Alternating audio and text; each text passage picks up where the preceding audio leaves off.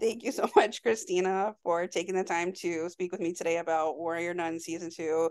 As an avid fan, to kind of geek out and get a chance to speak with you is a absolute pleasure. So thank you so much. No, thank you so much for having me. It's a pleasure to be here. We are getting season two in just like another day, and Not even anymore. It's a matter of yeah, hours uh, now. how many hours are we all counting collectively together here? And having gotten to watch season two in advance, it's just outstanding, and you all really just up everything, up the action, up the suspense, the poignancy. It's just it turns out tenfold this season, and I want to commend you on how exceptional season two of Warrior Nun truly is. Thank you. I mean, it's always a group effort, and it wouldn't have happened without every single one of the people that we had working on it. It was nice to see some familiar faces, and there's also some new faces. So, but everybody adds something really unique and just makes it a stronger piece altogether. I'm really happy with it. Well, from the time we got season one to now, it's been around 2 years ish or so. I don't know how, longer for you, maybe possibly filming from filming, but it's been around two ish or so years. So um, I can only imagine what it was like to kind of jump back into a character like Beatrice, and be amongst your off-camera sisterhood just as much as well. So did you guys keep like a group chat going throughout the time waiting to be able to film? How did you all kind of keep up together during this downtime before filming began? I mean, yeah, obviously it felt, I think the first day when I arrived back in Spain, I felt very like not only foreign because I'm in a foreign place, but also like I was reading the script and I was like, I don't like, can I still do this? Like this feels like so long ago since we filmed season one. But I think it took all of us a little bit of time, not too long. We just kind of all fell back into the characters, which was a very nice and reassuring feeling that there was nothing supernatural going on with season one. And yeah, we did have a group chat. We every now and then we would hit each other up, or if somebody's in a city where somebody else lives, you meet up, but that's all you can really do. It was an interesting year after the show came out. So definitely definitely keeping in touch as much as possible with people whenever it's possible. Well, picking back up in season two, and starting to film in Spain, once you, of course, did get to reunite, but also, of course, still under the pandemic of things. Partially reunited. Yes. What were some of your challenges in getting to film then, through partially being obviously together, and then of course the film work itself? I think, well, first of all, it was very strange because we weren't really allowed to socialize with each other very much. So we maybe seen each other in passing, but it wasn't until later on in the shoot where we were actually allowed because the Spanish health laws changed that we were actually allowed to hang out a little bit more. Um, and no, it was very strange. We were doing table reads on Zooms when the other person is literally just across in the other room behind a wall, and you can hear them saying their lines, and you're responding to them, but they're over there and they're over here too, and you're like, this feels very impersonal and odd because why can't I just put on a mask and face shield and go sit in across a table? I'm like, yeah, I think the table reads were very strange. I think when we got on set, I mean, everybody was very good about trying to keep all of the protocol in place and try to keep us safe and try to keep everybody as safe as possible. Obviously, if somebody gets sick, the schedule is thrown off balance, so it doesn't. That was a big no-no. Um, but yeah, I think we just got on with it. Really, we tried not to think about the restrictions so much and just tried to be there to work and really just get the work done because that's what we were here to do, and there was nothing else to do because you couldn't do anything else. Well, part of season one, and obviously extending into season two, has always been kind of like the landscapes also behind warrior nun, and getting to see season 2, we get a lake, and they're supposed to be in the Alps, and then they, back to Spain. It's the kind of globe trotting that we get as part of the warrior nun verse. Yeah. What was it like getting to see these beautiful landscapes, or at least glimpses of of what we get, and kind of playing into how that landscape also tends to kind of be a character in itself throughout this series at times. Yeah, no, I mean, we had some incredible locations. I mean, we start in the Swiss town, and there was a town kind of nearish to Madrid that you walk in and it looks like a freaking Swiss town. And I was like, what is this? The only thing we had to add were the big mountains. I'm like, there are already these huge hills around us, and it completely felt like we were in a different country, except everybody around us was still speaking Spanish. So it's pretty incredible the places that you can find, and even I mean, they built the incredible set of Adriel's Cathedral, but that building in and of itself is real. It's a real building, and I mean, I was like very, very surprised. I was like, you could find a strange building like that. And then obviously we went to the Prado Museum, and that was interesting. We spent the night at the museum. Nothing came alive except the script. But yeah, no, I mean, when in your life do you have the chance to be in the Prado Museum in the middle of the night for an entire night, pretending to be somebody else, stealing shit? I know it's like Mission Impossible, Ocean's 13. Like, Yeah, that was very such an much. amazing part, getting to see that. Yeah, I mean, dodging lasers and technology to put out lasers and mission beforehand to scope out the place. I'm like, nice. If I did ever rob a museum, that's probably how I would do it. Legal disclaimer, I'm never going to. Sister's honor. But that whole montage of, yeah, with the lasers and being in the museum, it's just gotta feel like pinch me, but like, where am I, in a sense, at the same time too. Yeah, I mean the same thing with like when we filmed the final scenes at below Adriel's Cathedral, that huge hallway where the ark sits. I mean, it was this huge concrete building, and then they just put up the ark, and I was like, wow, this is, and it echoed in there, and it was just cold because even if outside is warm, it's a concrete building, it keeps all the air, and it felt like you were underground. Very chilly, very haunting. We talked a little bit about the Swiss aspect. I mean, we pick up with Beatrice and Ava in the Alps, supposed to be in the Alps, but not in a Maria on trap kind of No. Alps way.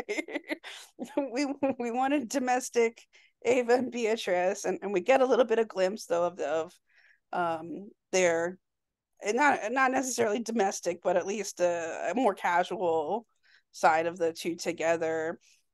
How does their bond, in these moments, in the beginning moments of season 2, kind of help to build what we get to see even further throughout the season 2? Because they obviously are quite close knit, and the training that goes on between the two of them is an important factor for Ava for season 2 specifically. Well, I think obviously just them being able to spend a lot of time, just the two of them on their own, is, you spend enough time with somebody, you get to know them better, you know? Mm-hmm. So, and there was already that inkling at the end of season 1. So, I don't see any reason why that wouldn't just naturally grow when you spend enough time with someone that you like. Um, but yeah, I think Beatrice through that she gets to, like Ava more, love Ava more, and she becomes more protective. And I think for Ava, it's the same, but I mean, she shows it in a different way. I really love like the interplay between the two that really has built from season 1, that's kind of like tension mixed with tenderness. Mm-hmm. Like, they're each always trying, to me, they each always seem to sort of be like vying for the next breath or vying for the next, I don't know, like the next energy exchange, or like what, I don't know, like the connection, like the next portion of their connection. They're always mixing this tension and tenderness together, that sort of becomes like a little nice like like symphony, or like kind of orchestra between the two of them, that we will get to watch play out so Yeah, beautiful. yeah, I think the way that Alba and I play off of each other, we do this nice little push and pull, quite nicely, and the way that it was written between us, I think, it made a nice balance of humor and tenderness, and tenderness with humor, and jealousy with humor, and frustration with humor, and frustration with tenderness, and all of those things that are wonderful, but you know mind-boggling, and you want to pull your hairs out sometimes with the person you love, but it doesn't change the fact that you love them. Yeah, it's their like kind of personal love language in a way, Yeah, that I really, really admire and appreciate, because yeah, I mean, we always like to jab at the ones we love. It's kind of like, pull the pigtails, or like poke some, yeah, that you admire. You always kind of like try to get under their skin in a sense, and they do that. Eva and Beatrice like get under each other's skin in both ways. yeah. Yeah, no, I think it's very much like a very primitive kind of natural exchange that they have. I don't think there's anything, they're each not trying too hard. It just kind of naturally comes along that that's the kind of dynamic that they have. Um, for Beatrice, it comes from I want to keep you safe and I'm training you hard. I'm making you do these things because I want to keep you safe. And for Ava, it's like, well, I want to do all these other things and this is frustrating, but I also love you and I want you to be safe and I want me to be safe. So there's that balance. It's always that push and pull. Yes, they challenge each other so well, in such different ways, but they the connection, again, the interplay that kind of comes in, that like vibrates off of each other, is just like so complimentary that it's like a dance, and I know there is a dance that we get to Yeah. see, a real dance that we get to watch, Ava kind of let help Beatrice kind of relax, or become a little bit more out of her cocoon that she has to keep herself. She really, Yeah. I mean, obviously self-protection that we know about, Yeah. No, but I think the kind of interplay that they have, even though it's sometimes, they're nagging each other or it's a little bit, sometimes it gets a little tense. But I think all of those interactions only serve to strengthen their connection. I think that's the wonderful bit about it. Like none of those interactions ever takes away from their connection. It always, in the end, strengthens it more. So yeah, but yeah, the dance scene, that was fun. I yeah. remember shooting it and they were just like, okay, now stare at her. And I was like, okay. It's just it's a really nice scene. Again, also a way that we get to see a different side of Beatrice, or more casual, like I keep saying, but it's more like with a little bit less of a guard. She still got her guard. Yeah, it's a Um, little more loose. right. She gets a little bit loose. Yeah. And, and it's nice that Ava is the one who can really bring that out, in her. And then that dance moment, it just feels like so natural. Like, can we stay in this moment? Can't we just stay in this moment forever?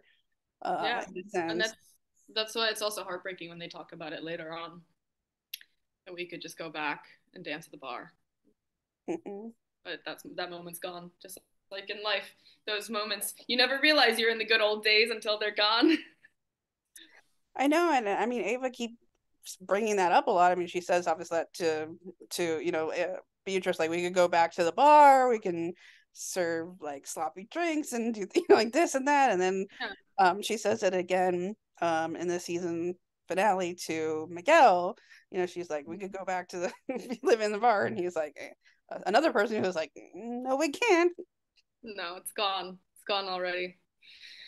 Yeah. The So moments you never get back. it's a nice reflection though, for Ava though, to like want to be the one who wants to go back there and like bring people she cares about with her, or like, Yeah. and kind of see that that's kind of like her comfort. Yeah, and I think that was a safe place for us, for them. I think that was a safe place for Ava, and I think Beatrice felt pretty safe there. Otherwise, she wouldn't have gone to the bar and danced, and it wouldn't have gone that far. But I think there's always going to be like it's the human condition. You're always going to yearn for a place or a time when you felt safe, and especially in times of extreme conflict or upset, that's the place you're going to want to go back to. But most of the time, you realize it's not there anymore, and you got to make a new one. Oh, the fleeting moments that we Mm-hmm. get to reflect on and wish we could replay forever, but that's the beauty and the bittersweetness that life Yeah. offers to us at the same time. Yeah, I think there's a lot of like I was just gonna say the word bittersweet. I think there's a lot of bittersweetness right at the end, and even through the entire series. I think there's that feeling of nostalgia a little bit for something that you don't really know what it is, and then bittersweetness because you've lost it before you even really had it. Yes, especially the very end, the season finale, which I watched a lot. I watched it many times. Oh yeah, I made myself cry, and I was there. The moment that there's the montage of again, we talk like a dancing and interplay like between um Ava and Beatrice in that in the moment in the finale where she's like, I did this. Ava's like, I did this so that you can live, and I want you to live. And Beatrice is like, no, I can't. And she's like, okay, but you have to. And she's like, no, I can't. And then they end up obviously in arms together. Um, and then there's like a little single tear that we can kind of see dripping down Alba's face. And I'm like, I know, we gotta Yeah, stay here. Let's that's stay. it. I'm gone. I'm dead. Okay, the show is over now. Okay. I didn't ask you to make me cry. Exactly. You guys are supposed to make me feel things. Come on now. Yeah, no, I literally like when I was watching it, I cried so many times, and I was like, why am I crying? I'm making myself cry. This is literally, I do this in my everyday life too much. I don't need to do this to myself with my work. Like, I make myself cry every day.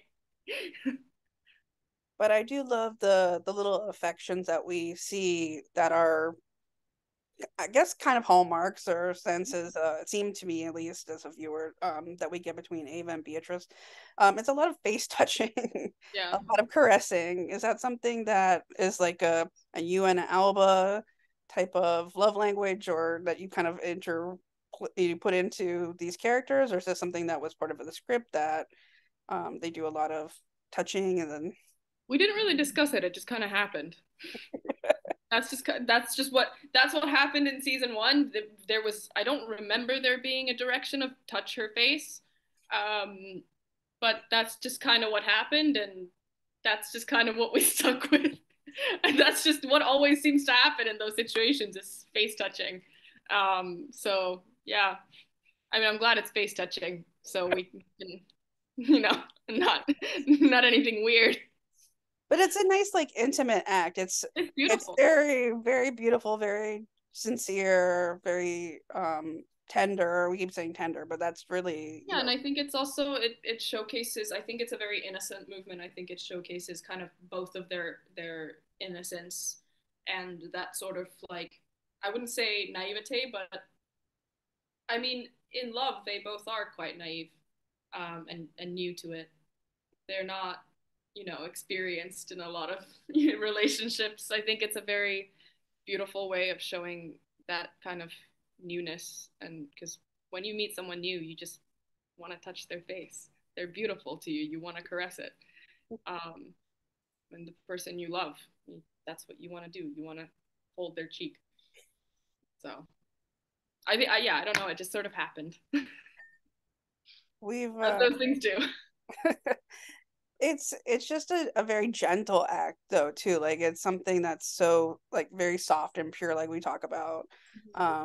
So seeing that as sort of continued through season two for me, and then again like touch, I guess, sort of being a love language in a sense for them as well. Because sometimes you can't, I mean, that words aren't enough. Sometimes words just can't express Yeah. certain emotions anyway, or certain feelings. So I love and obviously they don't have time just to talk during those moments as well. Have a huge old gush session. Yeah. So I have a monologue, but I could say it with one gesture. So I'm gonna do that. We have 30 seconds. And Yeah. that's, I think, also is a really beautiful way to portray these characters too, that although like we keep talking about time being fleeting, but um a gentle touch really lingers with people too. Like that's something that stays with you and can linger. Yeah. So sometimes those things sort of are more intimate than words can offer. Yeah. I definitely agree with that statement. But it was also nice to see a little bit of jealous Ava this season too, a little glimpse of like jealous Ava at the bar, uh, Yeah. And where then it's funny to me that she's telling me that Beatrice is jealous. yes, No, exactly. it's not a one-sided thing here. Like, No, if you recognize it, you must feel it too. exactly. Game recognized game, jealousy recognized jealousy. Yeah.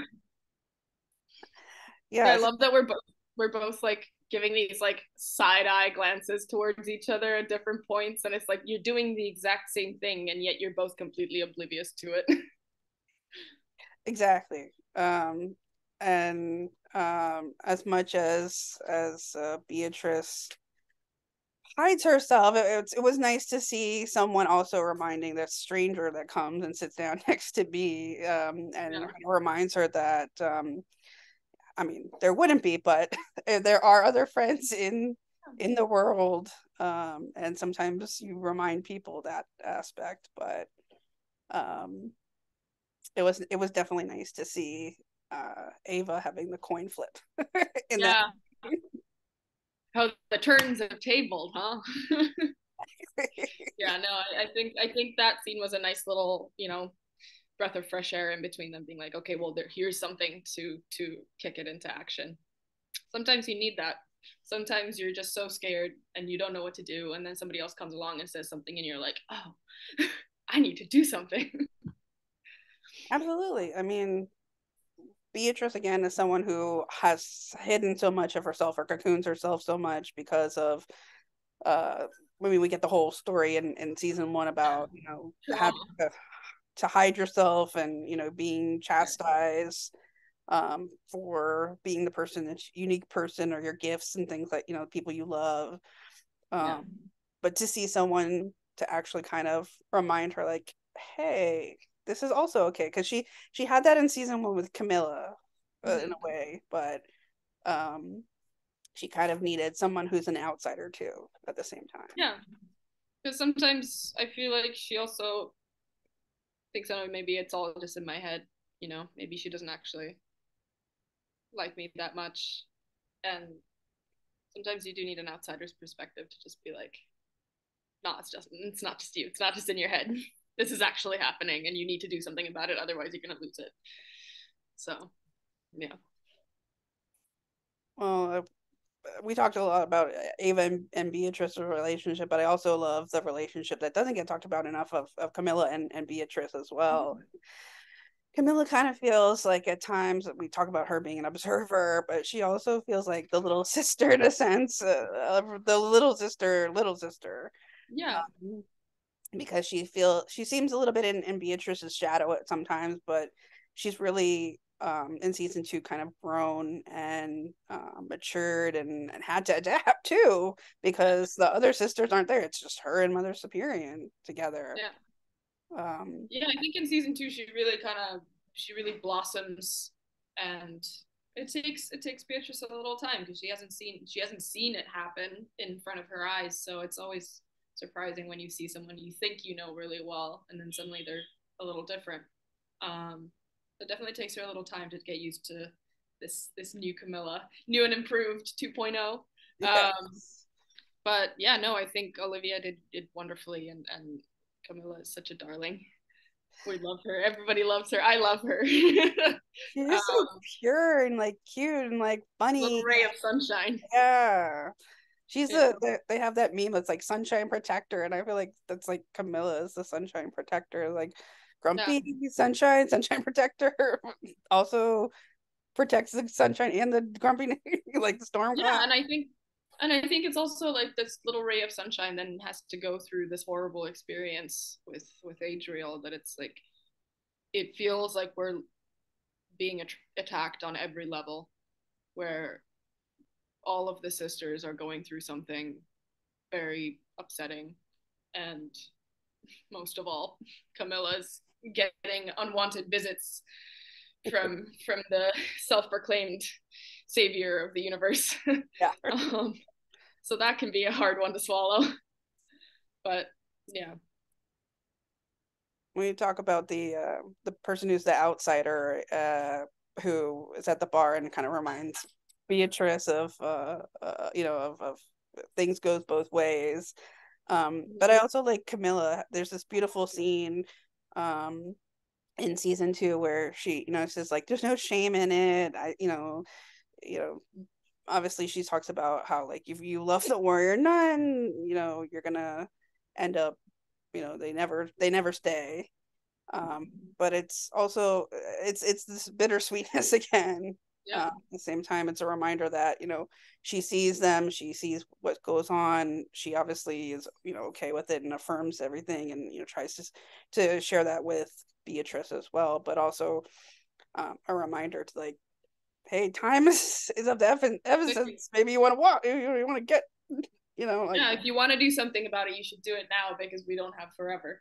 Um, no, but I think that scene is beautifully cut with the next scene where Beatrice walks into the courtyard and sees Ava levitating, and it's I think it's that those two scenes, those two moments that actually that leads directly to what happens at Adriel's cathedral between them. The finale, the kiss. I think if Camilla hadn't said that, that might have not happened. yeah, So Beatrice is she's the she's one who I think needs. responsible. Yes. She's the original ship mom. Yes, exactly. She's the OG like Amatrice fangirl that Like now kiss. yeah, exactly like kiss.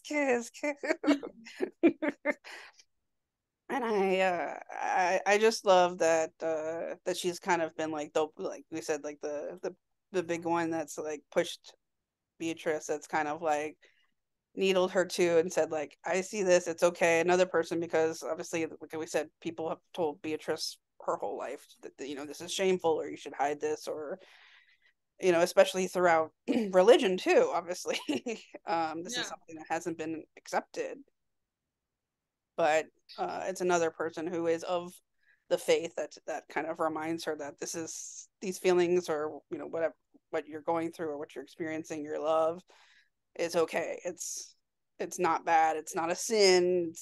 You need to act on them now. yeah. No, I definitely feel like Camilla is kind of like a linchpin for all of us. She keeps all of us sane. um, that's why it's so worrying when stuff starts happening to her. But in the end, she flips it incredibly, um, in an incredible way. She flips it on Adriel. So props to her. Yes, she's a smart girl. She's a smart girl. She holds back a lot, but she's very smart, very clever. That Camilla. Little firecracker. Yes. Throughout the season, there's a constant theme, or of the concept of obviously faith, an ideal of faith, and it becomes even explored obviously further this season. And I wanted to kind of ask how this theme of faith tends to be a shield and a sword at times, amongst the sisterhood, but also maybe a double-edged one at the same time too, at times. Yeah, I mean, definitely, throughout season two, you see people using faith in multiple different ways.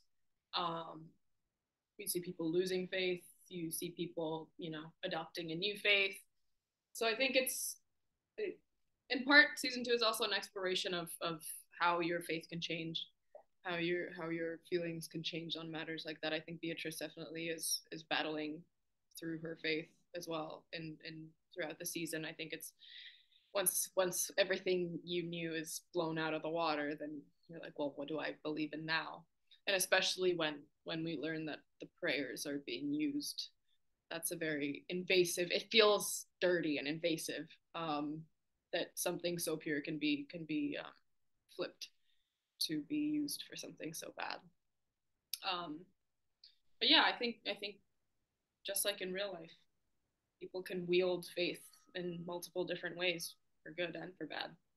Um, what's important is what you do about it.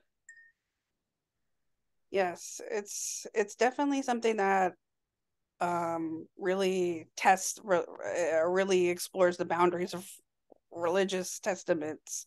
And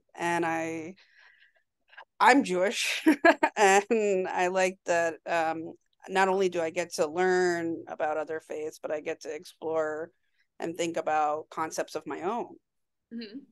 So that's what I appreciate also about Warrior Nun. That obviously there's again female empowerment and all sorts of beautiful affirming messages, but like also that it really challenges and makes you think about your own um, religious, if we have them, uh, kind of Yeah, their and I back. think, yeah, I think it definitely you start. I can only speak for myself, but I definitely think that season two is about, yes, what do you believe in to be the truth? Because truth is not objective, and everybody has a different truth and something that they believe completely to be true. And again, sometimes you need to hear other people's truths in order to really decide what you believe is true. Most of the time, that's the case. Well, it's just an incredible season, and there's also a lot of parallels from season one that we get to witness, as especially in the finale, Beatrice and her big corridor moments. Oh yeah. And a lot of incredible training. There was a video that we got to see, sort of a glimpse of small behind the scenes Yeah. today through Instagram and stuff. And I wanted to ask a little bit about the training that we got to watch, or well, not to watch, but the training that you went through this season, and how it kind of either was different or more training, or and what really went into making this big moment for Beatrice at the finale. Well, I mean, a lot of the fight scenes excuse me, we trained quite hard, so we did a lot of our own stunts, which was really fun. Um, I mean, even as soon as we all arrived to Spain, we were all training with a personal trainer, strength training, all of that, lifting weights, just to make sure that we were in good shape when we actually got out of quarantine and then started training with the stunt team and straight into learning big choreographies. I mean, like my favorite fight is the church fight, definitely, because it was all one. We all did it in one shot from beginning to end. You only had about, I think we had 3 or 4 benches, and then one of them mysteriously broke. So that was one chance down. Um, but yeah, like that fight scene, we had to do it from beginning to the end at each time. So there was like, if anything went wrong, you had to start over. And that's the stuff I really like, when it's like you gotta just do it. And we definitely practiced that one a lot. We learned it in little chunks, and then we just put it all together. Um, and I think everybody gets to showcase, their skills and their whatever training that we did, which is a lot. And the stunt team was incredible. They were so supportive. Seeing me flailing around, doing things that I've never done before that they can do in their sleep. They were incredibly patient and incredibly kind. And I think the result is amazing. The hallway fight scene is Joe, my stunt double. Um, I mean, she's incredible. She's like a real life superhero. I see her doing these flips and stuff, and I'm like, think I would throw up from that many twirls. But no, she's incredible. Really, really incredible person. Really incredible woman. But yeah, really fun to do all that. I think it was awesome that we got to do a little more than we did in season one. That they really trusted that we could do it. I think we pulled it off. I mean, it's absolutely badass. I feel like everything has kind of amplified in season two. The tension, the suspense, the action sequences, everything has really kind of leveled up when we get into season two, and it just continues, like the pacing, everything just really feels so much like you're trying to catch up or catch your breath at times. Yeah, I think that's a really important part of it. I think the editing and the pacing is really really good because it does kind of keep you. You have to just click the next episode because otherwise you feel like you're gonna fall off the wagon.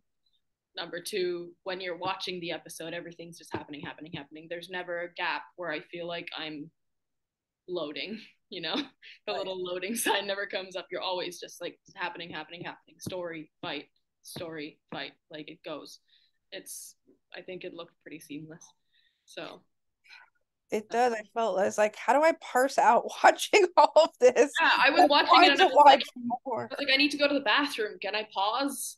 And I was like, no, I can't. I need to like, 15 minutes left on this. I just need to finish the episode, then I can go to the bathroom. I did get the screeners, but then I was like, I'm trying to parse it out, trying to parse. I'm like, okay, I can watch up to like four, and maybe that's like okay. But then I'm like, oh no, four is too much. And then I'm like, okay, I can't like watch the finale. I had to force myself to kind of wait at least a few days or more. And people are like, how do you do that? I'm like, because it just means it's over. Like this special series can't be over. Like there's no more after I put on episode 8, and that's not fair. And then we have to wait even longer for season Yeah. three. Then you And just have to go back and watch it again. I just sort of stayed in certain moments. Yeah, like I Yeah. sort of stayed in certain moments, feeling the Ava of it, where I was like, can't I just be in the Alps? Literally, yeah. Sandwiches? Can I just go back to my comfy place? No, keep watching. Exactly. Press play. You have to. Or else. Yes. Or else Simon will be mad at me. Yeah, no, They, I think if we do get a season three, I think there's only bigger and better things. I mean, there's references to the Holy War that's coming. I mean, Rhea has been shown to the world. yeah. So I think it would be an interesting exploration of possibly the other side, what happens over there. That would be, very interesting to go over there Yeah. um, and see what Ava goes through while she's there. And I mean, Well, Michael's character says that he always exists there. So yeah, he just talks about this like nothing. He was like gone for however many years he said, and it was like 2 minutes or whatever. Like Lilith was over there for like 70 seconds or something, Jillian says, and then it was like really like 3 years or something, whatever it was, like it was. But that was seven. I believe it was 7.3 seconds or something, yeah, 7 seconds, and like three there's seconds, about but 103 minutes, like 2.5 hours or something. yeah. Yeah. But it rejected Jillian. It rejected Lilith. So I would wonder, like, how would they be able to get through to the other side? Like, would they be able to get towards that other realm, and how would they accomplish that? But I feel like there's some smart people. They would have. I mean, semantics were involved in the in Adriel's finishing. That there's Yeah. something within something. Like I trust in Yasmin, who's got like all the text, Yes. and I would trust Yasmin with my life. yes, she is. There's something in a scroll somewhere, or something in Yeah. history that she If anybody checks. knows, she knows. Exactly. So let's pick back up and pick Yasmin's brain and see Yeah. what she knows about how to get back, because in Yasmin we trust. Yeah, I think that's another journey that's incredible in this second season is Yasmin's journey from the beginning of I'm a Coptic nun and I just need to tell this to the warrior nun and I don't do any fighting and I don't know anything about this, to actually becoming one of them and being able to stand on her own and keep her own in a fight and overcoming her fear. I think that moment in Adriel's Cathedral where she's with Camilla is really really important. Where she's like, I'm scared, and Camilla's like, yeah, me too, but we still have to do it. That's what life is, isn't it? You're scared shitless, and then you're like, but I still gotta do it.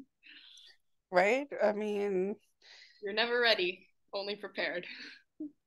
exactly. And yeah, I like that Yasmin becomes a sister warrior, and they're like, is that how you do it? Not really, but No, that's not at all how you do it. that's not the initiation, but it works. Yeah, we'll take it. Wartime. Exactly. And it's just again another important scene about the bonds that the sisterhood shares together, and community and faith and trusting people, because like you said, she's scared, like she's very scared throughout the entire season, but she really is another person, sort of like Camilla, who has come into their own and takes these important steps and steps out into the fight. She doesn't just sit back, but again, she does it so cleverly too, in such a scientific, clever, smart, Yeah. Yasmin, very Yasmin way. That's very important. I think again, somebody who adds another element to the dynamic that this group really exudes. I mean, the way that she carries herself at the secret conclave. I mean, it's an everyday question of like, our skills are all different. We're all from different places. We all have different experiences. But when you see something done that's wrong, will you be able to stand up and say something, even if you've been told to stay quiet? As she did in the most incredible way.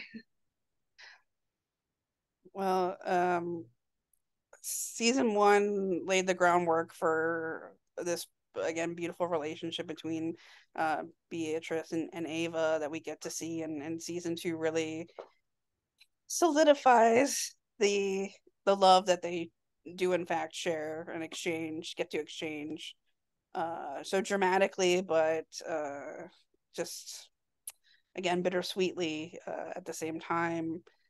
um we've There's so much politically that goes on, and it continues to go on, especially now.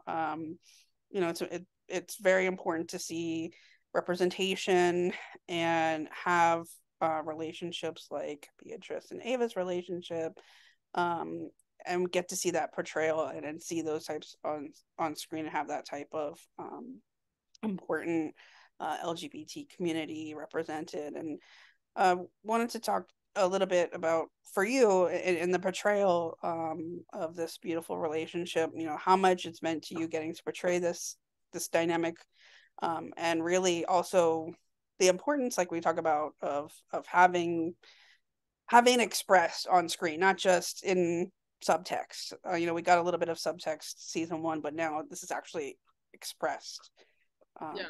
explicitly expressed at Yeah. that. No, I think like you said, I think it's extremely important. Our film and TV has to reflect our world. If it doesn't, then it's failing, and our world is expanding, and so should television.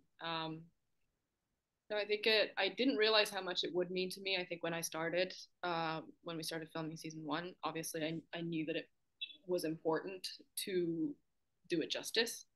Um, but I didn't expect the wonderful feedback from everybody. A lot of heartfelt messages. Um, I think that really highlighted to me how much it did impact people and how important it is that is shown and represented. Um, yeah, I think for season two, I know people have been worried that it's like not gonna actually happen, but it did. So it was a little slow burny, but yeah, you can't. Something good is not always had and enjoyed straight away. Sometimes you gotta wait. Delayed gratification is a thing, and we got it.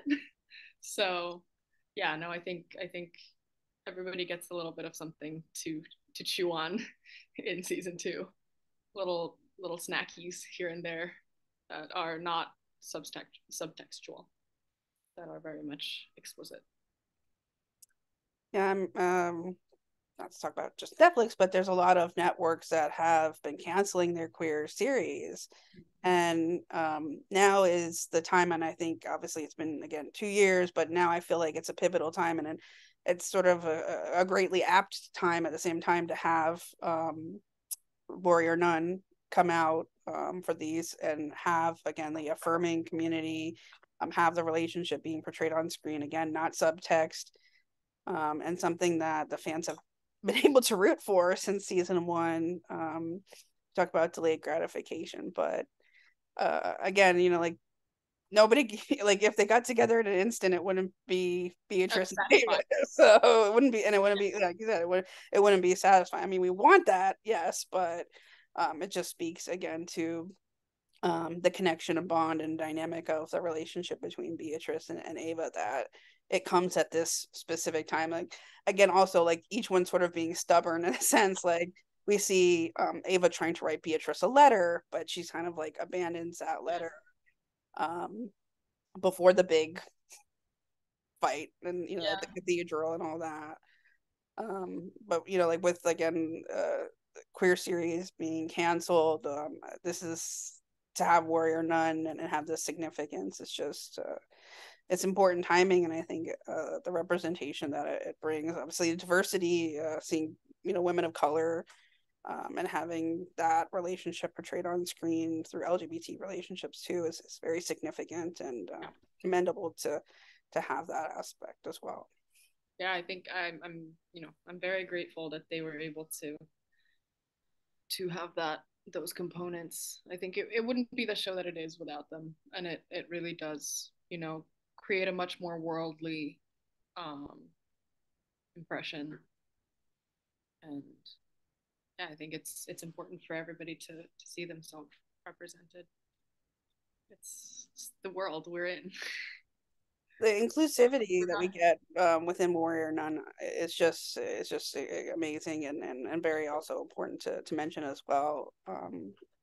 We talk about the community and sisterhood, but the diversity and inclusivity is also really a beautiful and important hallmark that also is really grounded in the series too. So I very much appreciate all who have had a hand in producing and writing and portraying these characters and this sharing this important series.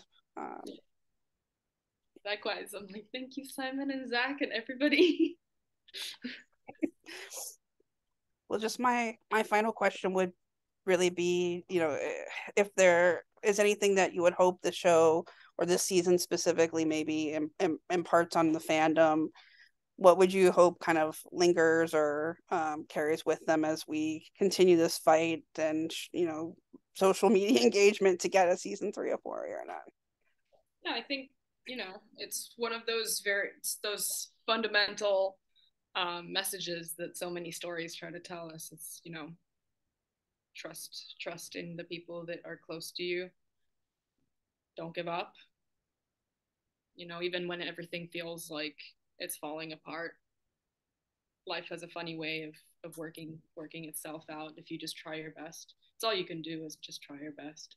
And even if you don't feel like you got where you wanted to be, you'll still be somewhere where you're meant to be.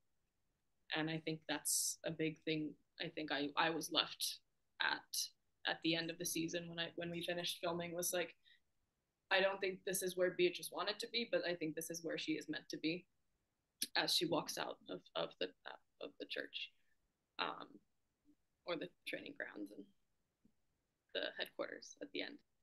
I think that's where she's meant to be, and everything that happened to that point, just by teamwork and trying to do the very best that they could every day that they were together or apart, has led to those moments for each of the characters where they're exactly where they're meant to be at the end.